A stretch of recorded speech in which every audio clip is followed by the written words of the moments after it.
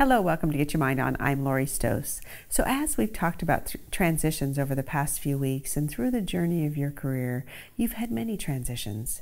It could be that you've been that individual performer, that you've really had the opportunity to move through different roles and gain different knowledge, different skills, different experience, and you've had a wonderful career. For some of you, you may have taken that management track after a period of time, maybe continued on that management track. Some of you maybe took the management track and came back to the individual performer track, or some of you may have taken the manager track to that executive leadership track.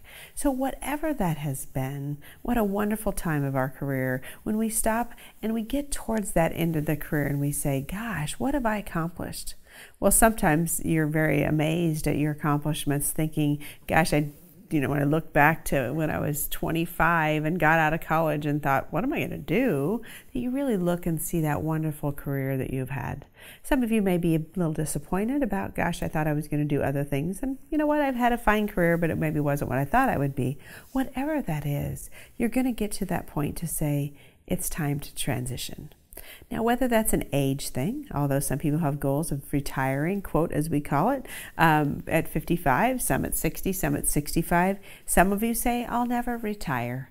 So I don't really call it retirement because I'm finding people are really stepping out of that career, maybe to the next step.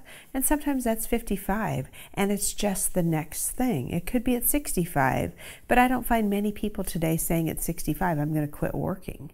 They just want to start maybe slowing down a little bit and transitioning. So I call this stage is really transitioning to that next step, whatever that may be for you.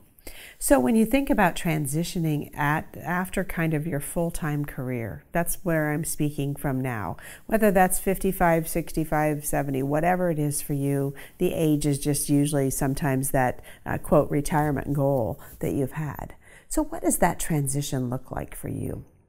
Some of you may have decided, I just need to slow down. I want to do some travel. I want to have some fun because I've committed my life to my career, and I want to spend time being a grandparent. I just want to pay attention to my health because I don't want to retire and then have a heart attack and not enjoy that time that I've worked for. So you really need to first step back and understand what that means for you. What is this next transition, whether retirement or whatever it's called for you? I think that's critically important. But really at this time, I think part of it is, what are you wanting from this time of your life, and really where are you going to be spending your time? So I find that the transition out of corporate is really hard, or out of whatever role you're in, is really difficult when you've been in a place for so long and now you're having to kind of transition out.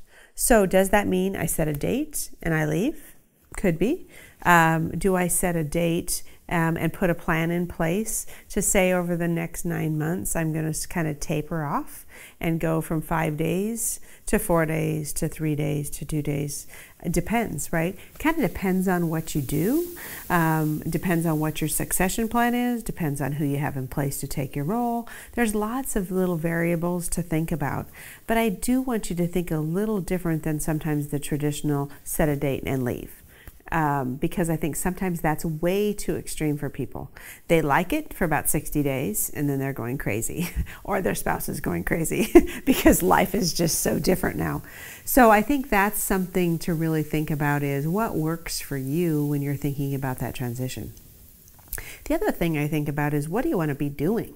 When you make that transition and you're trying to think about, when I retire, when I transition out of my full-time career, where am I spending my time? I think that's really important because there's really kind of three ways people go. One, they really go into indulgence, that they decide, okay, I have a retirement and now I want to do all these things, and they go and they travel, and they get addicted to doing the golf thing, or going out all the time to eat, or all these things, and they just live this life of indulgence where that's retirement, right? Just living the dream per se. Then we have some that are really into the isolation, that they have been used to being around people all of the time, and now they go home and they don't have that, quote, group of people. So you kind of have to find that group of people, or that activity maybe that drives you, that you've always wanted to do. Because isolation could be sitting home and just watching TV all the time. It could just be isolating yourself to be on the computer all the time and kind of finding your way. So be careful about that isolation piece, unless that's, of course, your choice. Some of you may say, heck with this, I've been around people for my whole career and I'm ready to go in the mountains of Colorado and spend time by myself. Perfect. Just understand what that isolation means for you. And the third area is a little bit about influence. So thinking about what kind of influence can you have on others. Some of you may say, gosh, I still want to teach people. I need to use my head. I don't want to work full-time in my career anymore, but I really want to use my head to do something else, right?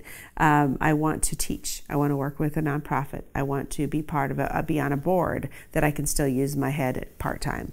I want to give back, finding ways through nonprofits and churches and those kinds of things, community efforts for you to do that. That was part of the mission of Executive Without Borders when we started that years ago, is really to get executives together who wanted to give their time and still use their skills and talents and knowledge to share with others, and do it in a way that you still feel fulfilled. And I think that's important. So really, when you think about indulgence in isolation and influence, you need to really think about what that is for you and what you want. So for a positive charge this week, as you think about that transitioning to that next stage of life from full-time to maybe what's next for you, what is your plan? 2 is when you think about those 3 words, those 3 I's, which area is most interest to you?